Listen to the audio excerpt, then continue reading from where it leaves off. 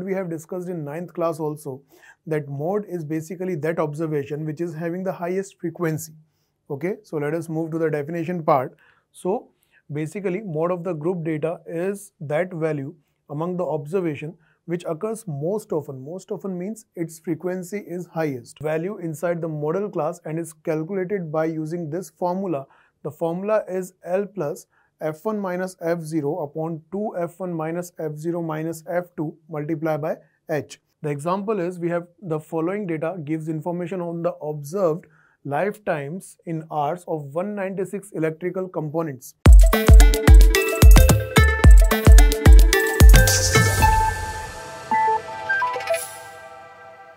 Hello dear students, welcome to LN Digital Classroom.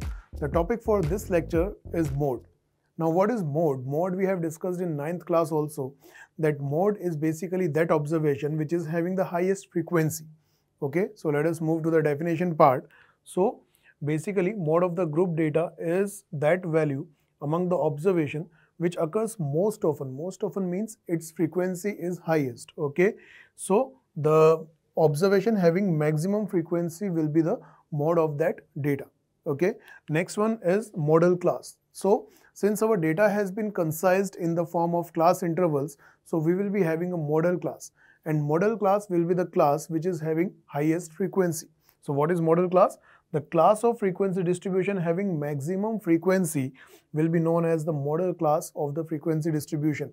So if you want to find the model class, you will look for the maximum frequency. Okay, now let us move to the formula. So the mode is a value inside the model class and is calculated by using this formula. The formula is L plus f1 minus f0 upon 2 f1 minus f0 minus f2 multiplied by h. Now these terms are being explained as under.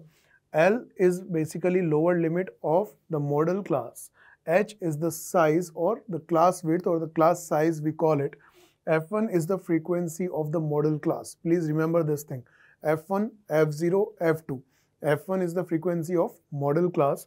F0 is the frequency of class preceding the model class. Okay. It is the frequency of the class which precedes the model class, while F2 is the frequency of class which succeeding the model class. Okay. So these two terms are very important and the formula is little bit lengthy, so we have to memorize it properly. Okay. Now let us move further.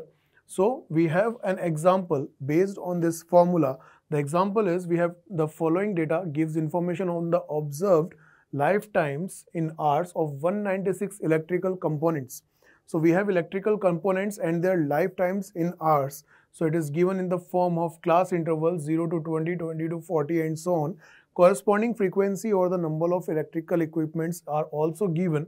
We have to find the model lifetimes of the components. The first thing that come in our mind is the model class, that which class will be the model class. So let us look for the highest frequency. The highest frequency that I can see, it is 61. So corresponding to this highest frequency, we will be having the model class. The model class will be 60 to 80. So let us write it down. The model class will be equals to 60 to 80. So we will be having the value of L from this, because L was used to be the lower limit of the model class. So value of L will be 60. The value of H, it will be 20. Okay. Now if we talk about F1, F0 and F2, F1 used to be the frequency of the model class. So frequency of the model class, it is 61. F0 used to be the frequency of the class which is preceding the model class. So it was 52. And F2 is the frequency of the class which succeeds or succeeding the model class. So that will be 38. So these are the corresponding values that we are going to use in the calculation part. So let us move to the solution. So basically, first of all, we have the formula for mode, that is equals to L plus F1 minus F0 upon 2F1 minus F0 minus F2 multiply by H. Let us put the values. First of all, L. So L will be 60 plus F1, that is the frequency of the model class, that is 61, minus F0, that will be 52 upon 2F1. So that will be 2 into 61 minus F0, that is 52, minus F2, that is 38. And this whole term is being multiplied by H which was 20. Now let us calculate this. It will be 60 plus 61 minus 52, 11 minus 2, that is 9, and 5 minus 5, that is 0, so 9 it is. And in the denominator we will be having 2 6 is 12, so it will be 122 minus 8 plus 2, that is 10, 6 plus 3, that is 9, so 122 minus 90 multiplied by 20. Now let us solve it further.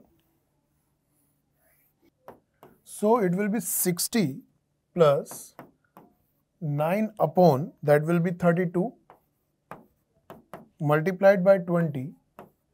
4 8 is 32, 4 5 is 20, so that will be 60 plus 45 upon 8.